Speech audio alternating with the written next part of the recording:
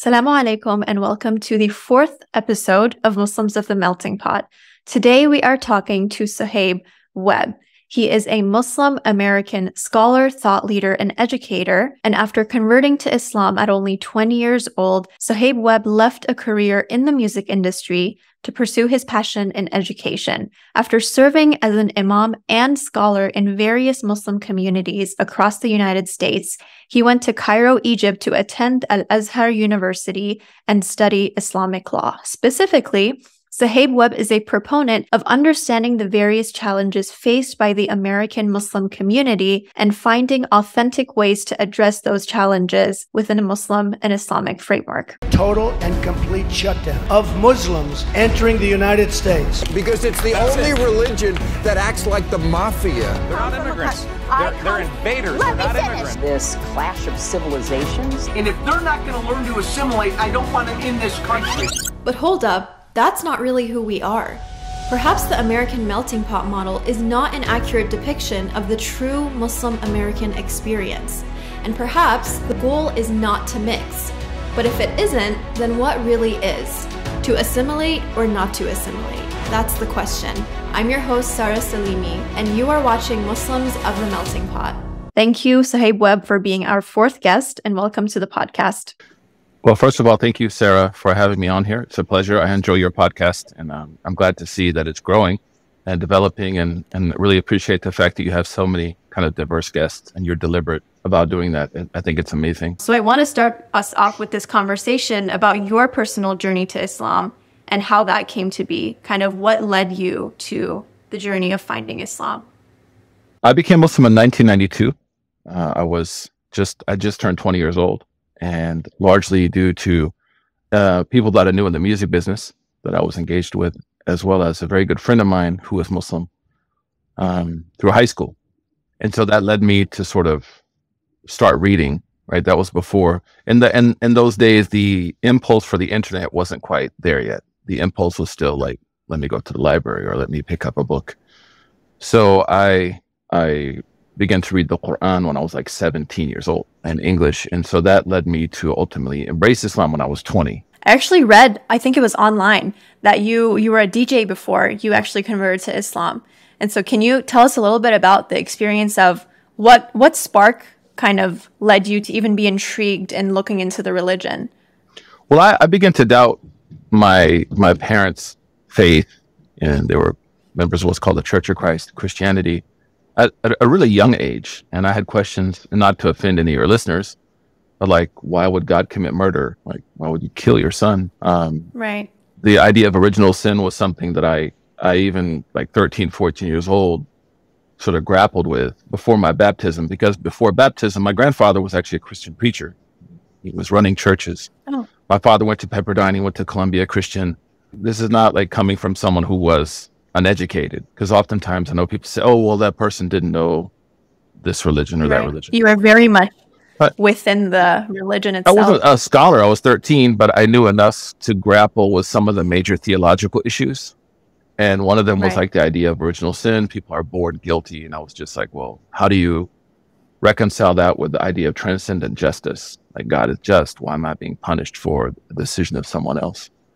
The portrayal of God within churches as being like a white man. I always found that sort of like, it's odd. You go to like a black church, it looks like, Usher. You go to a Latino church, and I was just like, wow, like everybody's kind of projecting themselves onto what they think God is. I began to have sort of a crisis in that sense, a logical crisis. And so then I started reading, and, honestly, I thought Muslims were kind of like insane, prior to that. But through DJing, I had a number of friends. Like the guy I used to work for, his name was Hawza. He wasn't even Muslim. His brother's name was Latif. And so they actually had a Quran in the studio, which is like insane. And I would just look at it, I'm like, man, that thing is, interesting. There was a number of, and I think that's something that we have to appreciate about people who embrace Islam, is that oftentimes it's a set of particulars that lead to the whole. Right. It's not just like the Pauline Epiphany or Sayyidina Muhammad and alayhi salam in the cave of Hira, who has, that's a prophetic experience. Ours are non-prophetic, oftentimes clumsy, sloppy, accidental, and just a mixture of so many things.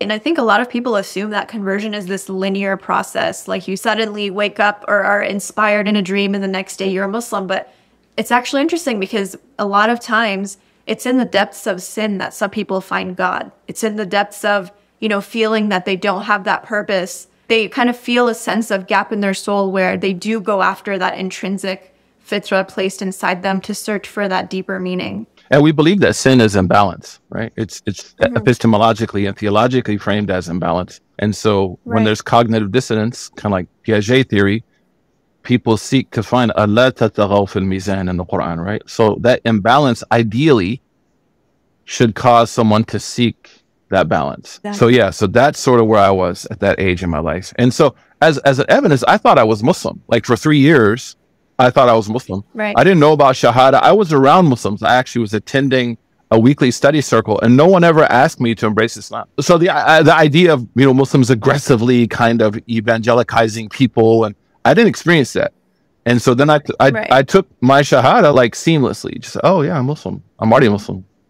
I was actually going to ask you because I know a lot of people will say it's not convert because a revert is someone who just comes back to the initial or the original idea that we have that everyone's born Muslim. Right. So the word, first of all, convert and revert is not something we really chose. It was sort of imposed on us. And then secondly is it's historically inaccurate. And revert is just a bad usage of the language. I don't want to put on my professor cap now, but I would not pass someone who used that active participle. New Muslim does two things that I think is really important. Number one is it does allow us to frame new Muslims as being still in need of learning. Obviously, just because I become Muslim, I shouldn't think that I know, but then it also respects the fact that there's a shelf life to being a new Muslim. After a while, now I'm part of the broader ummah. I'm not a subsect.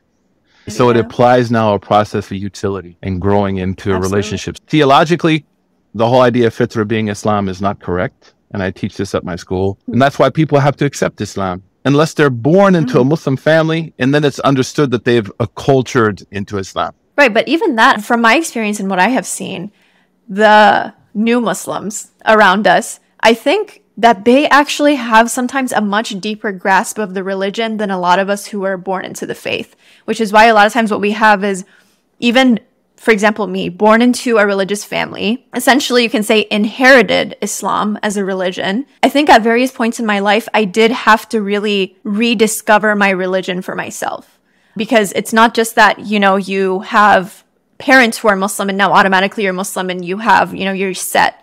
But it's the journey that you really do have to rediscover and essentially come to Islam yourself as well and accept it. Something that I know, for example, new Muslims or converts or reverts would not experience because there's a process of learning and knowledge and education that comes with making the conscious decision to convert to a religion. So I think there's 2 points to this question. Number one, it is considered within Sunni and Shia theologies an obligation upon everyone born Muslim to learn the foundations of their religion.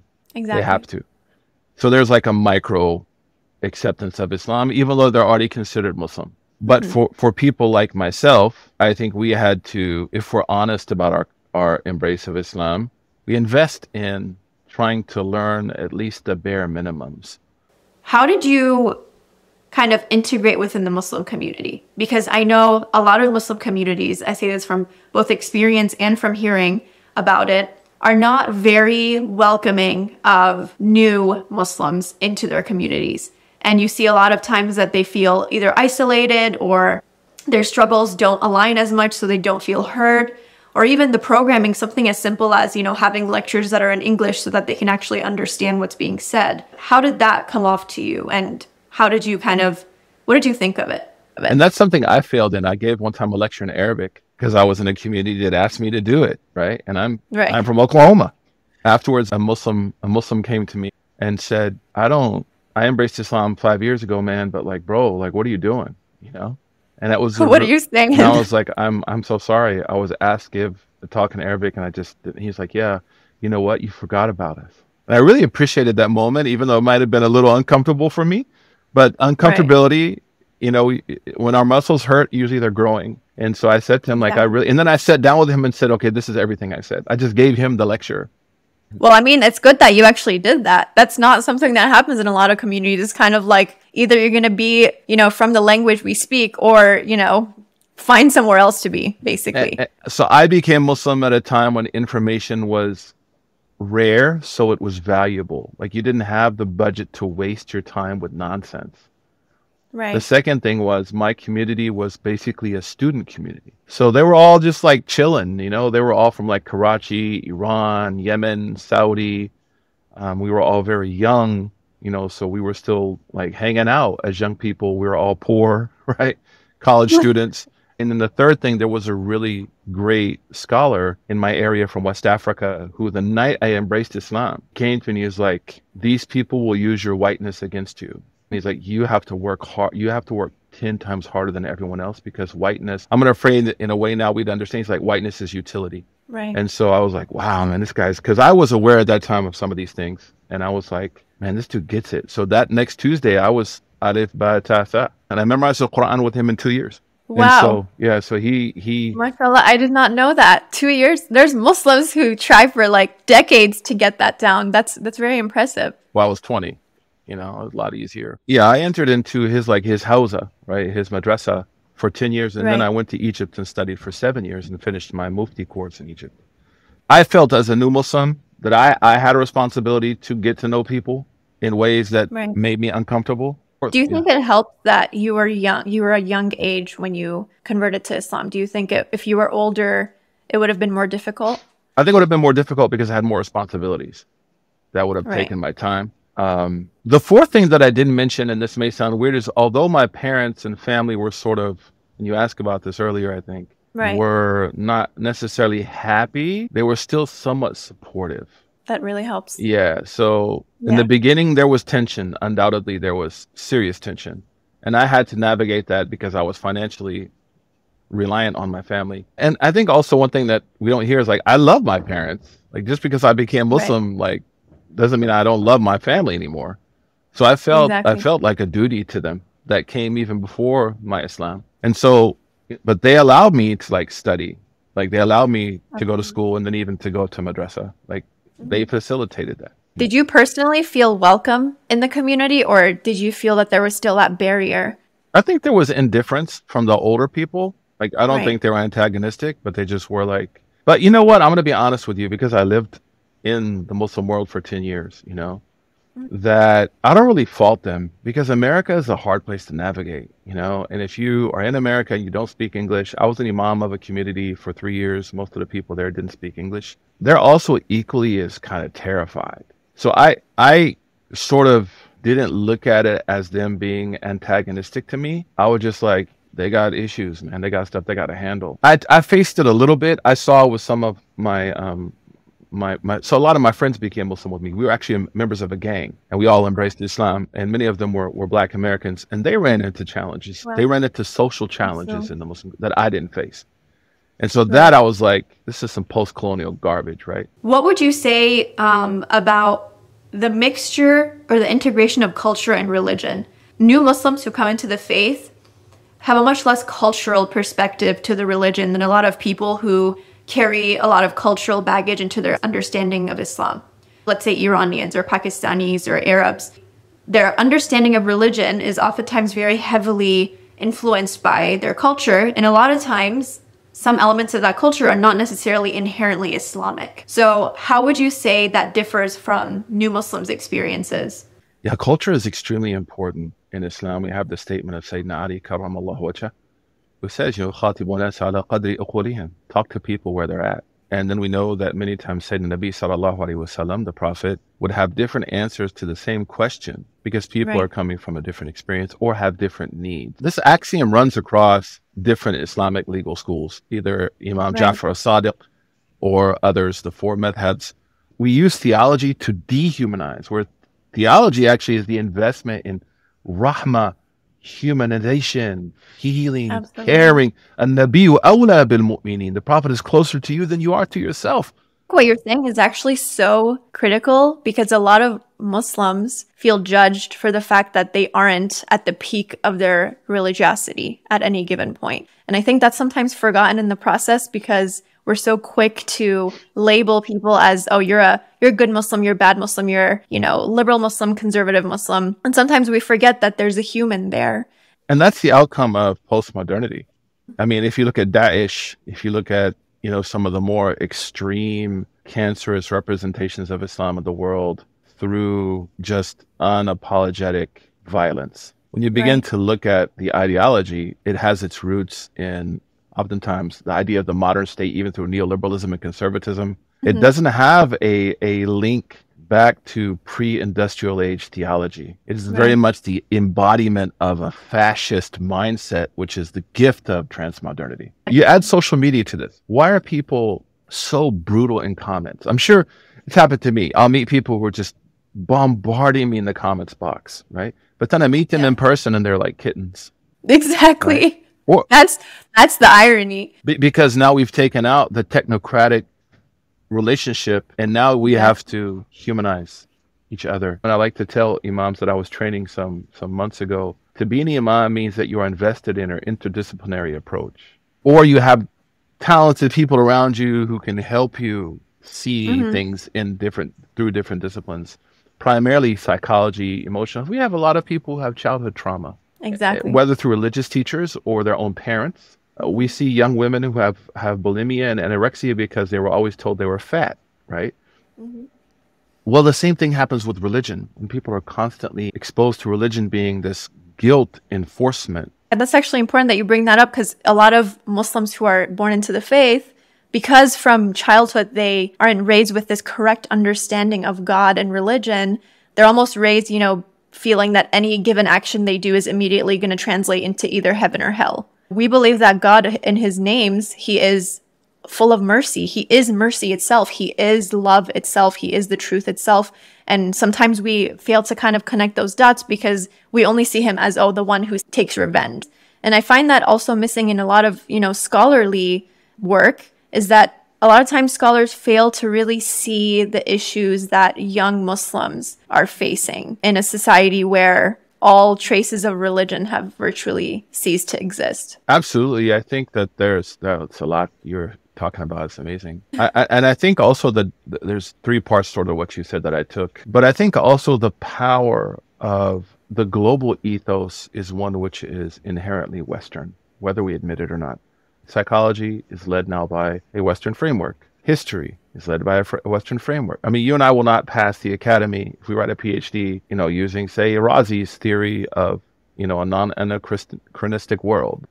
Right. So we are now subjugated. We are colonized intellectually. And exactly. And so what this forces people to do, because the altar of Western post-Hellenistic modernity is the individual. The individual is the qibla. The individual is the mihrab. There's no idea of community. And the birth of social media has only put it on steroids. It has inflamed the idea of, people are having their own, everything from learning a language to having a physical relationship now is happening online. Exactly.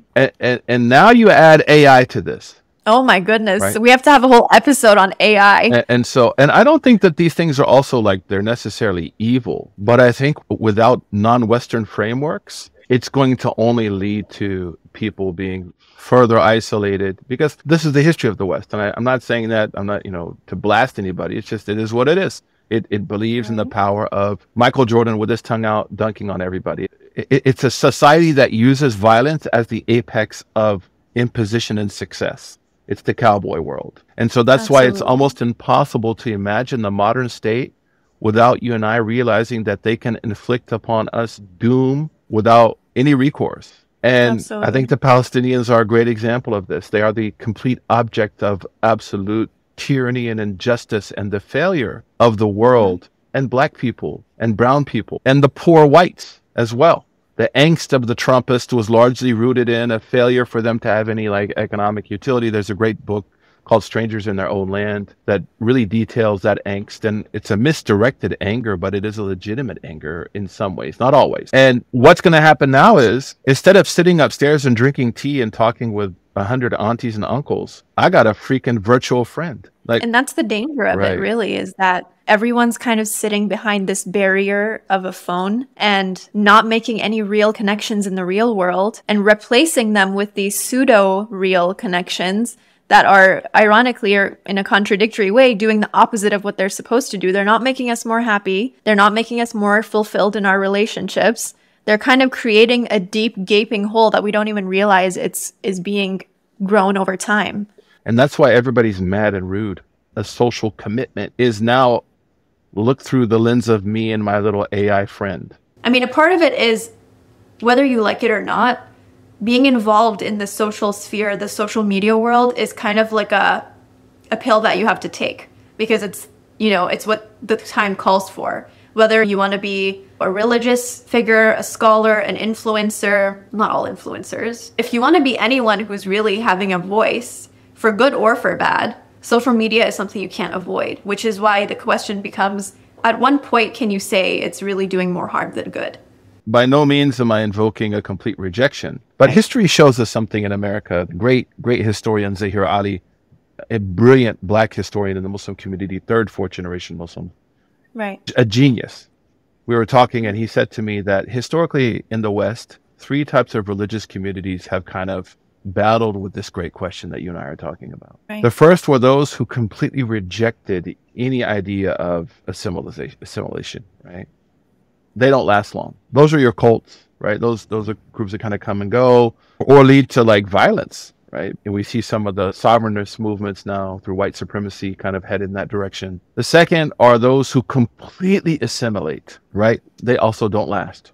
And the third are those who are thinking critically and constructively about engagement, and they end up lasting because they have a realistic, like you said, we got to take this pill. It's a tough pill to swallow. Now that I've accepted the fact that I have to swallow this pill, what is the strategy to mitigate its danger? I think every religious group at this time especially is really battling with this question, especially religious groups that really want to retain that identity factor, the religious identity, while also recognizing that you need to have an influence in the real world, especially in the Western world, if you want to retain a voice and have your rights, is figuring out this question. And I don't think there's any easy answer to it. What I noticed, and I think it has a lot to do with Generation Z and young millennials who have... Generation Z, by the way, is just a different breed. I love them, man. They remind me of us. My daughter's Generation Z. When I give talks to them, I have to kind of tone it down because they're ready to go. You know what I mean? And you know why? Because they escaped the shadow of 9/11. And sometimes I don't know if they appreciate, and I think that's a broader conversation to have with millennials, the trauma, the historic, geographical, providential trauma that millennials had to deal with. Like, I was pulled off airplanes. FBI came to my house. I was subpoenaed. I had my bank accounts frozen. You've really gone through the whole range. Right. And I did nothing. And then eventually I got to the point where ISIS wanted to kill me. They put $100,000 bounty on my head. You know, like, I'm dealing with this broad, intrusive, unabated political power that's crushing me as an imam in America post 9/11. Well, maybe we should not be having this podcast anymore. But see, that's what I had to struggle with. People would abandon me. Exactly. Right. And so you're saying that as a joke, but Muslims got my back. So I'm between two. Generation Z didn't have to deal with that. And also they're brave. Yeah. They just don't give a darn, you know, they're just like, whatever. What do you think can be done to kind of address a lot of these issues, but also bring in that unity factor among Muslims that's so missing these days? I think we have to honestly admit that unity will never happen until Mahdi comes. It's not a lost cause, but I think it goes back to what you and I talked about. You said the pill you got to swallow. Right. Why? Because if we look at Muslims, we have 57 ethnicities, and within those 57 states are tribes. Even within a given culture, you have microcultures. Right. Then the second is how people practice Islam. I don't think it's just Sunni Shia. I think even in Sunni Shia, you have layers of that. Like you have the Hujjatiyya, right? You have the Shirazi Shias who, hey, 100%. They're not about... They don't get along. Yeah, that's the reality. And they're kind of like Madkhali Salafis on the Sunni side, right? And then you have followers of Imam Khomeini, Allah yarhamu, who are more like unity. We pray with Sunnis. You have Sunnis who follow Sheikh Shaltut and Al-Azhar. Pray with Shia. We acknowledge differences. We need to respect those differences. You have people like Sheikh Hassan Nasrallah who's like, we shouldn't be cursing the Sahaba. Right. Then you have Sunnis like Imam Abu Zahra wrote a whole book called As-Sadiq about Imam Ja'far as-Sadiq. And Sunnis were like, we had no idea that Imam Ja'far as-Sadiq was like a mujtahid. He had his own madhab. Right. So within that, that's a lot to sort of, let's all get along. You know what I mean? Yeah. And what you said is key. It's we forget to acknowledge that the differences are there and that it's fine to have differences. No one's just going to come, propose a solution where everyone just is like, oh, wow, I never thought of that. That's just about to solve unity once and for all. It's kind of like, we're going to have those differences. How are we going to respond to them, though? And unity has always been state enforced. We just have to acknowledge that, right? And we also have to be careful that we don't become left or right. We're prophetic. That's a whole different issue. We're on like a sense of justice that is prophetically driven. I don't trust the left. I don't trust the right. What Malcolm said, a fox and a wolf, I think it holds truth. The left always uses moral judgments to advance its own kind of gain. The right uses moral judgments to enforce white supremacy. We're like in the middle. So I think just trying to do our own thing, right, and everyone attacks us for it. Or we attack each other now. Exactly. So I think unity at a global level will not happen until Sayyidina Isa comes and Sayyidina Mahdi comes. Like, it ain't gonna happen. I don't know. Allahu Alam. 100%.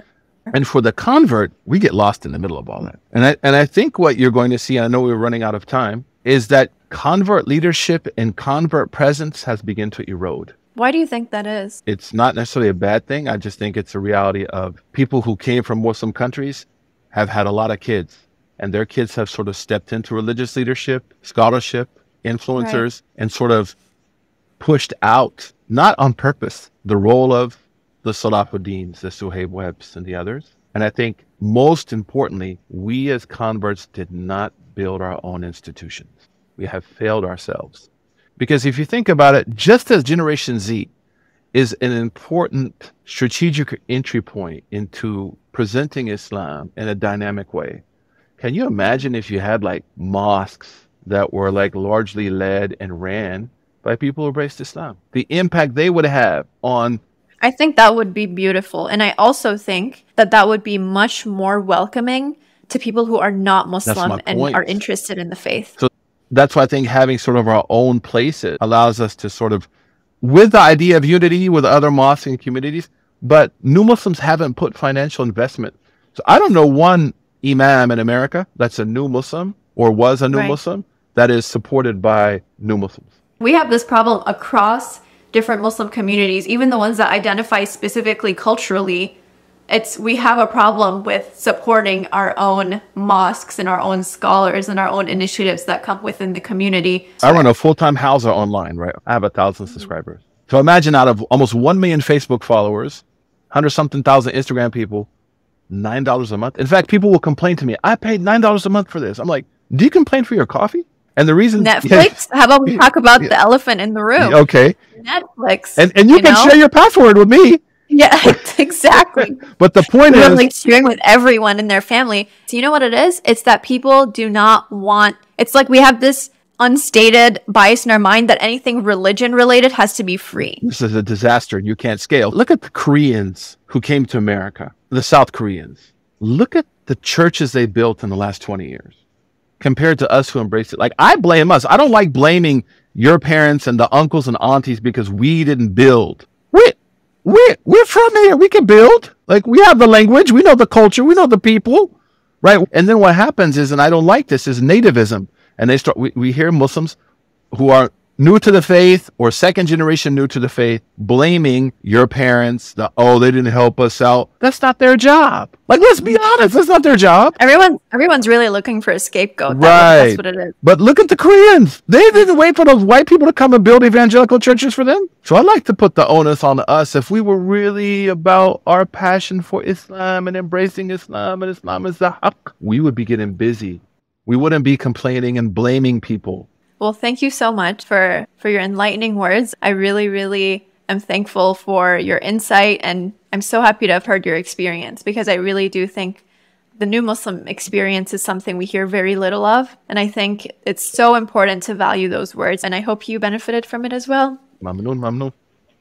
And thank you all for joining us in this 4th episode with Suhaib Webb. We hope you enjoyed this very important conversation surrounding the new Muslim experience in the West, and we hope you join us for future episodes. Assalamu alaikum.